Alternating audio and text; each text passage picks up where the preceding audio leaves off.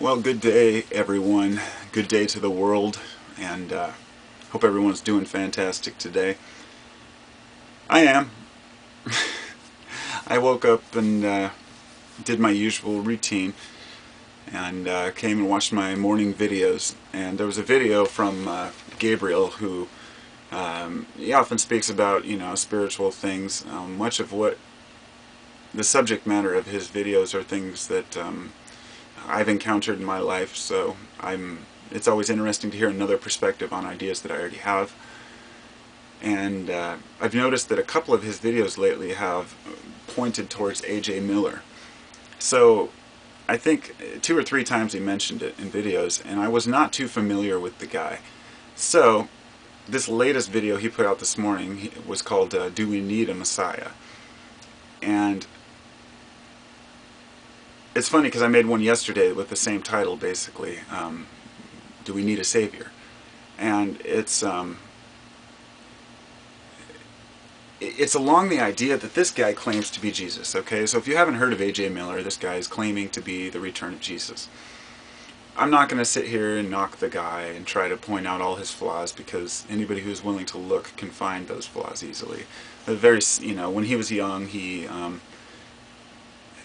I heard him say in an interview, they said, did you just know you were Jesus once? And he said, no, it was a gradual process. It took about a week. And I just cracked up when I heard that. I'm like, a gradual process of a week. Okay, well, he claims that I think one of his quotes was that have you seen 2012, the movie? It's going to be a lot like that. That we're going to have tsunamis that are going to wipe out the coastlines and everything. And he claims that we came here 2,000 years ago, that that's when we first arrived on Earth. He's basically carrying this old religious dogma nonsense around as if it's fact. If he were to come back and say, I'm Jesus, the reality is that I was just one of many messiahs, that history is much deeper and wider, that the Earth is older than 6,000 years, yada yada. We have archaeological, scientific evidence to show that what he's saying is bullshit. And if people are willing to look past the science and ignore it, but believe this one delusional person who claims he's Jesus Christ, I don't really know where we're headed. It's things like this that as a society, I didn't want to harp on the guy until I watched some interviews. So I watched a couple of shows, some specials this morning from interviews with him and from the compound, and from family members who had lost loved ones who had left them for this compound, this cult that he's starting. And it's sad. They asked, one guy was just so depressed, he'd met the love of his life and she left him for this crazy nut who thinks he's Jesus.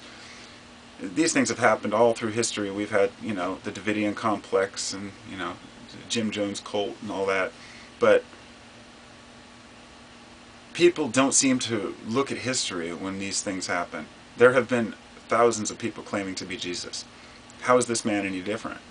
Now, the reason why I brought this up is because I've discussed this in comments with people who believe that he's Jesus. And I've asked them why they believe it. And generally the consensus is, well, you either believe it or you don't, but he says a lot of things that resonate with me, is what people say. The information, or rather the message that's being conveyed, is irrelevant to whether or not he's Jesus. And I don't see why we can't see that point. That it seems like people are willing to believe what a person says merely because some of their information is correct. So he has half-truths, he's speaking about, dealing with emotional problems in life and whatnot. But from what I understand, he left his wife and his 2 children. And people say, well, it was just his wife he left. Well, if you leave your wife, you leave your family. And he left his wife for a woman who's 10 years younger, he claims to be Mary Magdalene. This was the second woman that he's claimed to be Mary Magdalene. So the guy has many inconsistencies within his teachings, if you want to call them that. And it just seems like another big bunch of bullshit. And so I have to make this video just to call it out and call it as it is. A.J. Miller is a fraud. And I had a discussion with this fellow who claimed to be a reverend, He was very spiteful and rude, but I kept asking him, do you believe this guy is Jesus? Because I said, basically my comment was, if this guy's really Jesus, I'll believe it when loaves appear on the tables of the hungry, or he walks on water, kind of a sarcasm there. But the guy says, well, what does he have to prove? Why does he have to prove to you that he's Jesus? He has to prove to everyone that he's Jesus. The only reason that people believe that Jesus was who he said he was, the only reason that Christians believe that Jesus is who he said he was, is because he performed miracles. If he hadn't performed any miracles, there would be absolutely no credibility to the Jesus story whatsoever. Every time you get into it, the miracles come up. It's always miracles. So when is this guy going to start performing some miracles? And, there are a lot of these guys out here. But I ask myself, do I even want to speak out against him? Well, yes, I do, because there are a few people out there who are still going to get suckered into this, and maybe a whole lot more before it's over. And people are following this man as if he's God. And it's just sad to me. We've put people in place of our own emotions and our own thoughts. We've allowed others to think for us for so long that we're afraid. All of these ideas that he conveys, that people say they resonate with, these are ideas that I already know. These are things that many of us already know. And there's nothing new under the sun. It's just, he's retelling old ideas and old tales as if there's something new and special. So the suckers are going to fall for it. The people who haven't looked deep enough. And I'm sure this guy will fade into the woodwork like the rest. One other claim people make is that he's not out for money, that he's doing it, because he wants to. That's bullshit. You don't build a major compound like that without money. He accepts PayPal donations, and he works on the sly donation system, where you pretend like you don't want money, but if you want to help out, it'll really help us all out. Just like the church has done for so long. It's just another marketing ploy, and I hope people can see past it. But let's just say for a minute that the guy is completely serious and he believes everything he says. It doesn't mean it's right. It just means he's delusional. So I'll keep my mind open, and if the guy performs some miracles, I would think if he was really the return of Jesus, people would be flocking to that place. And a lot of people are, but only the locals. But anyway, those are my opinions on A.J. Miller from what I've seen. I think he's a crock, I think he's a fraud, and I think he is a little bit insane. And maybe we all are. Maybe I'm wrong. Maybe I'm speaking against Jesus here. Who knows?